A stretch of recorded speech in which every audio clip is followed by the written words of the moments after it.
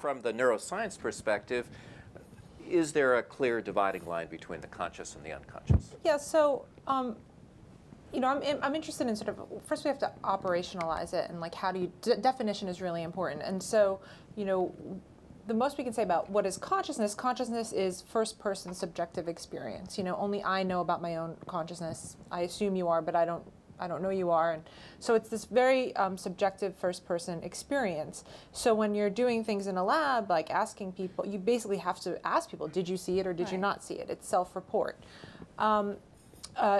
The unconscious is, you know, I think we put a lot of things into this big basket that we call the unconscious.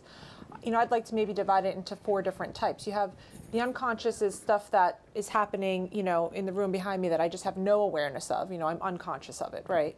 My brain isn't even processing that information. Then you have, you know, people who are unconscious when the sort of battery power system of the brain is out. You know, these subcortical areas that kind of infuse the brain with neurotransmitters and make it be awake and alive. When those things, when someone's in a coma or, you know, under anesthesia, those kinds, that level of unconscious is sort of a wakefulness. You're not really awake. Then you have the fully awake brain intact, and then you have certain things that the brain is processing that it's not aware of, versus things that it is aware of. And that's another type of unconscious. So things that you're fully awake, it's coming into your brain, it's being processed, you're just not having subjective awareness of it. And then of that, you have what we sort of call the cold unconscious, you know, did you see it versus did you not? And then the kind of more dynamic, warm unconscious, which is emotive and has to do with, you know, memories and repression and the rest of it. That's sort of the really juicy bit that psychoanalysis is involved with. So I think, you know, when you talk about the unconscious, it's not this one uniform thing.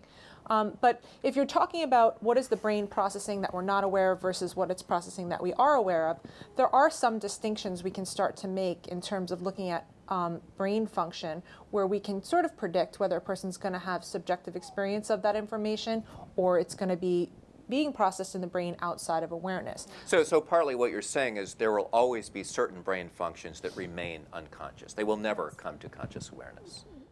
There's a couple of theories, basically. Ultimately, once we have a full theory of the neural basis of consciousness, can we know whether something is conscious or not? There are a couple of theories. One says that you need to have feedback loops from prefrontal cortex or thalamocortical loops, so basically going from subcortical, information going from the subcortical areas to the cortex and back, and that you need these reverberating loops to have conscious experience. And that so if you were to process something, let's say visually, unconsciously, you'd activate primary visual cortex. As it becomes more into your awareness, you start to activate higher level areas in the brain that process the information more sort of deeply or evaluate it more, and that comes into conscious experience. So it's not a place in the brain, it's a process, and it has to do with systems and networks.